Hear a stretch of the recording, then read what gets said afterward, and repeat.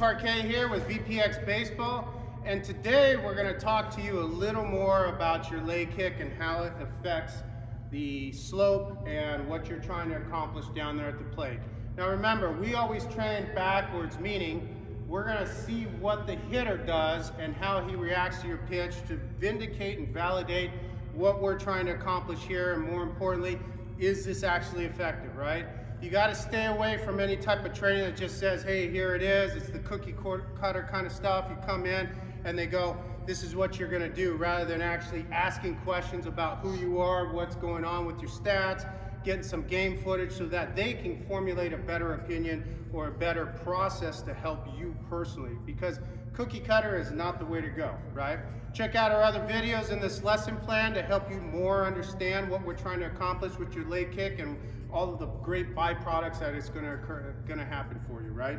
So, as a former major league pitcher, I had to just make sure that I was stacked all the way through into foot strike. A good leg kick gives you that opportunity to stay stacked into foot strike. We're not trying to accomplish this, right? Because from here, there's too much that can happen within your delivery. There's too much time from this point into here that you have a bunch of different movements that are going to be created in order to throw a good quality pitch. So a lot can go wrong. So again, we are creating a good leg kick motor patterning to keep you stacked all the way. And it applies to here, here, here, foot strike, rotation, and throw, right? How you set up and how you start a lot of times will determine how you finish, right? So essentially what we're going to do in this one is talk about how to stay over the rubber in your leg kick and not drift forward, because here's the number one thing that you have to remember in your leg kick and through your delivery. Your lower half just has to move from here to here, okay? Pretty short pathway. Your upper half, which is the hand, has to come down all the way around and get here. So it has a longer movement plane compared to the short, right? And a lot of times that's why you see guys who are top heavy, especially with slope, because they've already gotten here and this is still moving and it's going to cause you to get sideways. Basically, you have to sync both up, right? In tempo, balance, and rhythm, okay? So today, we're going to talk about our good leg kick here. This is for beginners and maybe even intermediate guys, to where you're not moving forward. You're going to come up, okay, and separate over the rubber. I was always told ideologically to separate behind the rubber. I'm not actually trying to do that, but that gives me a great point to separate back here and to keep myself gathered to where once I start down, then I can go forward. Because my arm is going to come down with my leg. I'm going to separate at the same time, and then that sinks both upper half and lower half into foot strike, right? So we're going to kind of walk you through that. We're going to get you over here on the back end.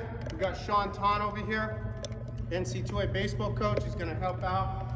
And we're going to show you kind of how the ball comes out, right? Because at the end of the day, everybody, it's not about me, you, your pitching coach or whatever. It's about what that hitter is doing to your pitch and how they're reacting. If they aren't optimized, well then you'll have emptier bags, right? So we're just gonna start out. I'm gonna go on the inside portion, which is opposite arm side, because that's the furthest distance that my arm has to travel. And I'm gonna start with just a nice easy thing. Why don't we move you up in front of the plate on that inside, right? This is where you wanna start. It gets you locked in, right? Ground zero for us pitchers. So I'm gonna come up, and then I'm gonna make sure I'm good balanced, standing tall, right? And then from here, I'm gonna come down, try to hit that, okay? And I wanna lock in that release point with the feel, right? So again, I'm gonna come up and then down, okay? Might work them to the outside here so I can get that one in, up, down, okay? One more outside. Let's go up, down, okay? Now I know right here that I'm pulling, right? Ball keeps going on that side, and it's because I'm pulling. The reason why I'm pulling is because I'm getting top heavy. So I need to stay stacked longer. So I'm coming down, but once I come down, I'm starting to drift too much with my upper half. So I need to stay stacked more, meaning this. Here, compared to down there. right?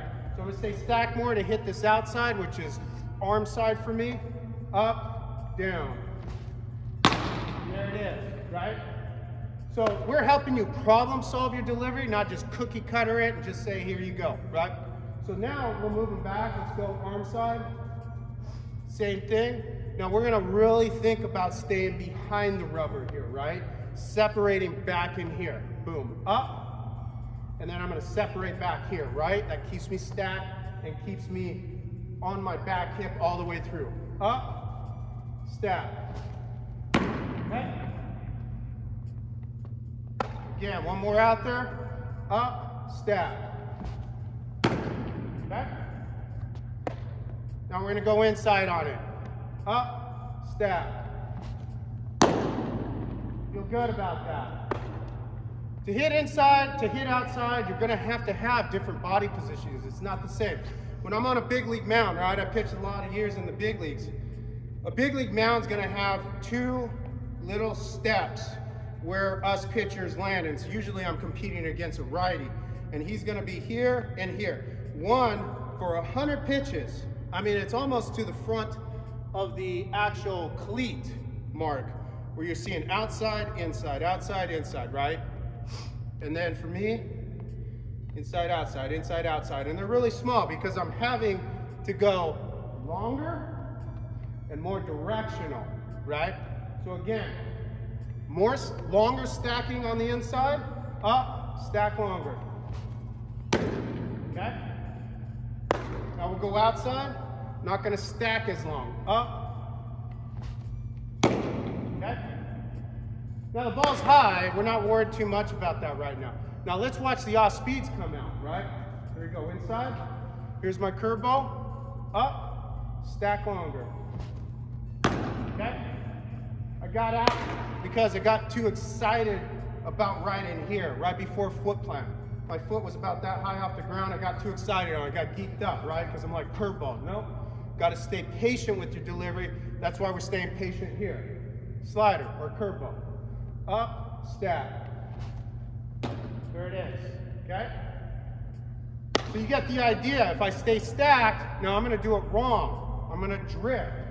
Fastball, and you'll see the differences. Up, drift. Now I hit my spot, but I had to drag it there. Plus it dropped me and got sideways so that the hitter can see what's coming. Fastball, curveball, compared to bam, right? So I'm gonna drift again. Here we go. Up, drift. Okay?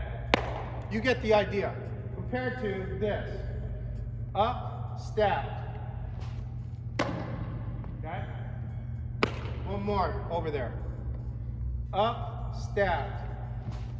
Okay? And then vice versa. Up, drift. What do you see, Sean? So when you drift early, as a hitter, I can see the hand way back here for one, and there's no this on that. It's just kind of like floating in, versus when it's later, you're out front, it's like bam on me, and it's like this. Right? Plus, it gives you that extra whip at the end, right? It gets up on you, and that's what you have to have. Because hitters, you go 90 and they continually see it. Most hitters will be able to eventually adjust. But if it looks 90 out of the hand, and then all of a sudden, when they start swinging, it just gets up on you because it's got that late life, man, you're going to be very successful. You can throw a lot of mistakes and still get away with it because hitting is all about timing, right? And ultimately speaking, staying stacked and having a separation over the rubber is going to help you here. Now, if you're a pro guy or you're more advanced, because there's a lot of pro guys that do this, right? Where they go right here and they get up and go. So as they start, they go. That's fine, but they built this portion before they moved into that. That's an advanced move. And the reason why it's advanced is because it's a lot harder to stay stacked. But I'll show you how it kind of works here. We'll go fastball in, and you'll see I'll have to stay stacked longer, especially in the beginning. So I'm gonna, as I start, move forward. But you'll see this move, and I'm gonna exaggerate it as I go, and you'll see more tilt on pro guys because their lower half is leaving them.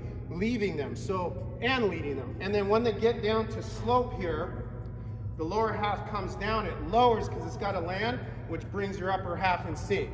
A lot more things can go wrong if you don't have the motor patterning or the experience, so I would highly recommend to start with up, and then you go, and then work into the pro kind of thing, which would be this right here, because we got to generate power, right?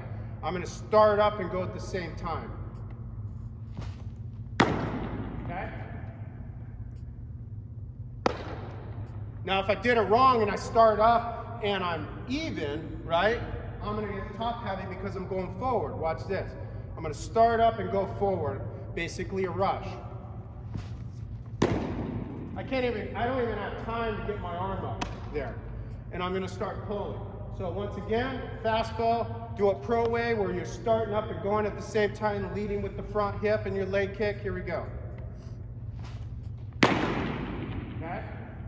I'll get a strike in there. Here we go. Okay? And then doing it wrong, top heavy, I don't have the tilt when I start up.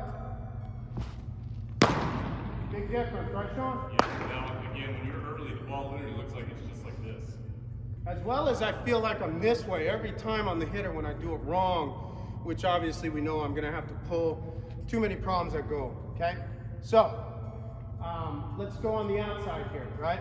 Now, if you have movement, right, and I threw a sinker, this helps because you stay in stack too when you separate theoretically over the back of the rubber, even though you're gonna separate here. Up, stay stacked.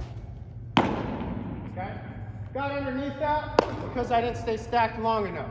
Here we go. Up, stay stacked. There we go. Okay? Ultimately, at the end of the day, there's many ways to do your leg kick, right? But we really want you to start right here. Once you come down is when you can start forward, right? So up, so again, up. Once my leg just starts to come down is when I can start my drive, my linear drive. As a pro guy, if you're gonna come up and go at the same time, you just make sure that you have more tilt so it compensates and counteracts and counterbalances the slope, right?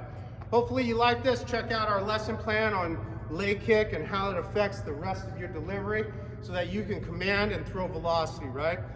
We've got a full line of products for you on our website that'll help you get to the big leagues.